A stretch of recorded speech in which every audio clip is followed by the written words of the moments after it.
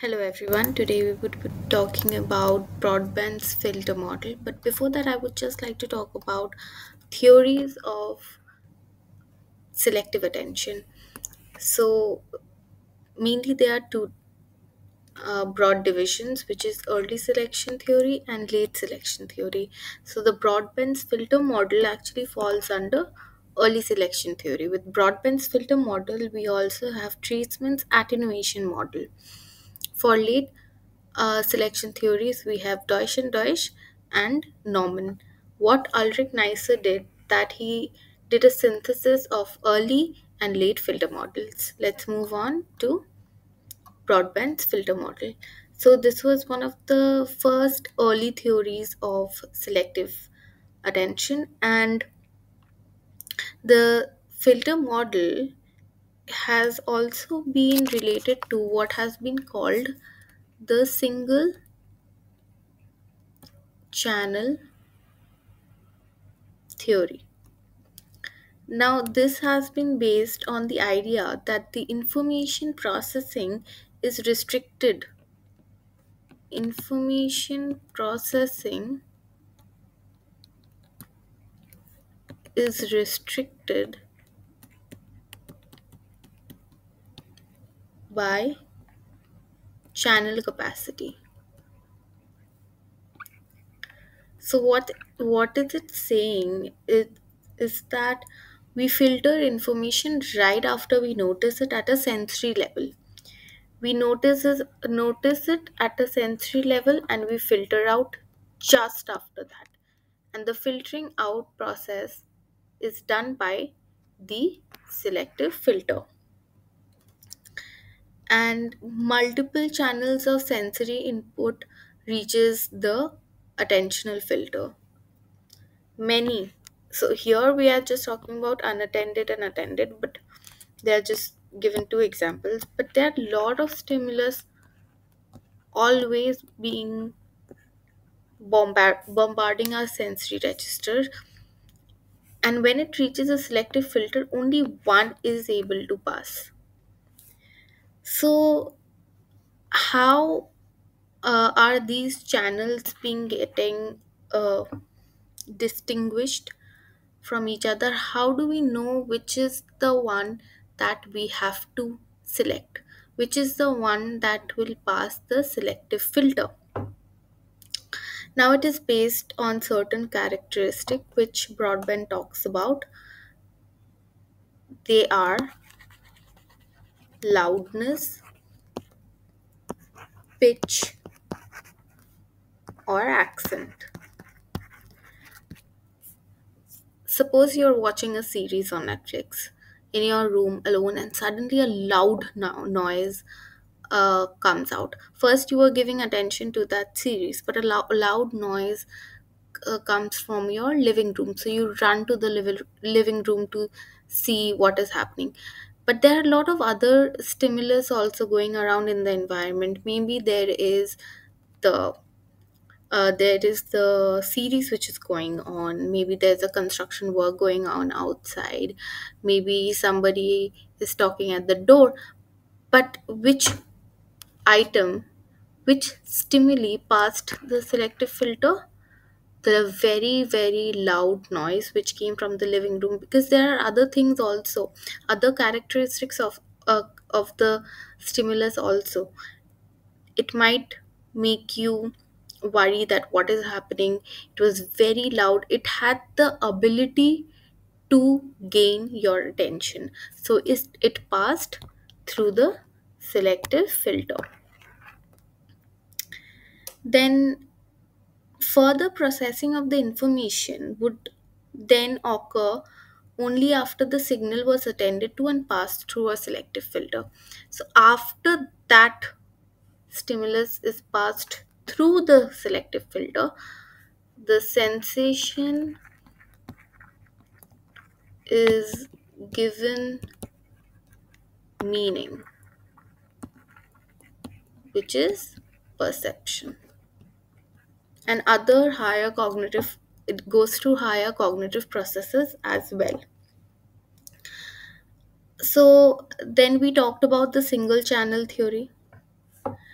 So Broadbent is saying that in order to avoid an overload, in order to avoid an overload in this system, the selective filter could be switched to any of the sensory channels. The selective filter could switch to any of the sensory channels, means it could cancel any of the stimulus which it wants to avoid an overload. Suppose I'll give you an example. If you're studying, there might be so many stimulus coming around. Like I gave you an example before, maybe there's a construction work, maybe birds are chirping outside very loudly. Maybe if you are studying early in the morning, the birds are always chirping. There is someone talking at the door, the TV is on, so much stimulus is coming on, but you have to concentrate on your studies. So the selective filter is cancelling out all the other stimulus, and only your studies are passing through the selective filter and going through other perceptual processes. Moving on, um, so one thing we have to talk about, that how did Broadbent test this theory? We have to talk about the experiment he used. The experiment Broadbent used is called the dichotic listening task. So what is happening in dichotic listening task? He used this to test filter theory. Now what is happening is that the subjects are presented with two messages in their different ears. Left ear, right ear. So one type of message is coming to the left ear and another kind of message is coming to the right ear. The instruction was that they had to shadow the message in one ear. Shadow. What is shadow? Listen. Shadow means listen and then you have to repeat. This is called shadowing. So in the classical research, what happens is that the people noticed very little amount of the unattended ear. This was being unattended. So very little was heard from the unattended ear. What they saw is that when the language was turned from English to German, they still did not, in the unattended ear, they still did not listen to the unattended ear. They did not, their attention did not get diverted to the unattended ear. But when the voice changed from male to female, then they could understand that there is some changes in the unattended ear. So this actually says that the this stimulus is actually stronger than this one. Then so in general people understood that people can process only one message at the time, that's fine, but there are some instances when people can process more than people can process the unattended message. People can process the unattended ear. When does it happen? It happens in three scenarios. Both messages are presented slowly. If both messages are presented slowly, then then they are able to process them. They have that time to process them, process both of the messages. The main task is not challenging. Now, the task of shadowing is pretty challenging. Sorry.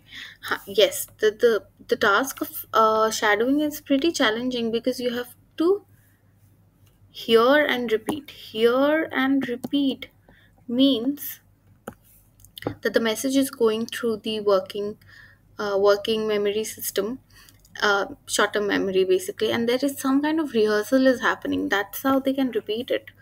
So the main task, if it is not challenging, like they just have to vaguely listen. So that could be a less challenging task. The third would be the third would be the meaning of the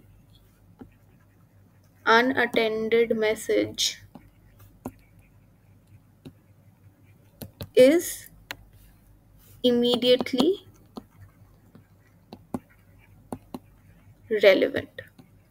Now, immediately relevant means, suppose the name of the person.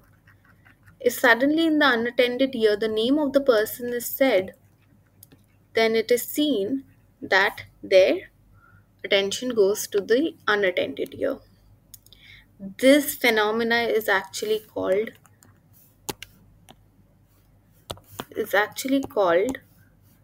the cocktail party effect, and this was given by Colin Cherry. This was given by Colin Cherry, and what he said, he did his studies, and the findings were that sensory information sometimes may be noticed by an unattended ear, and two things: unattended ear if it has a personal meaning, and if it does not have to be processed elaborately. If it has a personal meaning and not elaborately processed. So the information which would require higher perceptual processes, it would not be it would not be attended to. So, and in the area of cocktail party effect, there is another person who has done a great amount of work, which is Neville Morey. Another person, so basically, again, if I have to repeat, cocktail party effect is when in the unattended ear, if some personally important message, not just your name, maybe your school's name, maybe your father's name, your mother's name, or your parents' name, or anybody which is personally related to you, any word which is personally related to you, those messages are actually very powerful, and they break through the filtering mechanism. This is the cocktail party effect. So, moving on, there was another study by Wood and Cohen, also on the cocktail party effect. They found that one third of the participants reported hearing their name in the message, but the question arises that what about the two-third of the time? So it was concluded that the ecological validity of the experiment might not be very good. Now, what is ecological validity? it means that it might not be able to be replicated in the real world. In the real world, there are a lot of things happening together at the same time, and in the laboratory, everything is controlled. So the ecological validity might not have been great. That's why only one third of the time people could hear their name, and two-thirds of the time they missed. So in short, this was your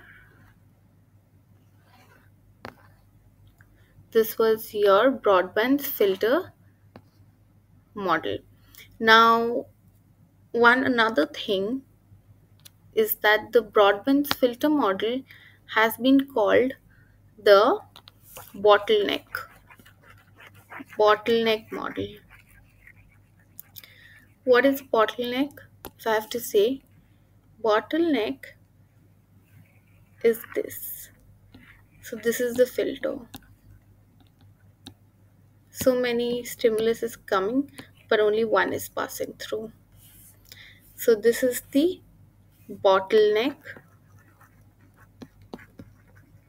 theory of attention. So this was all about Broadbent's filter model. I hope you understood. And if you have any questions, I'll leave a link down below where you can send that to me. And for this whiteboard, I would give a link down below. Thank you so much for listening.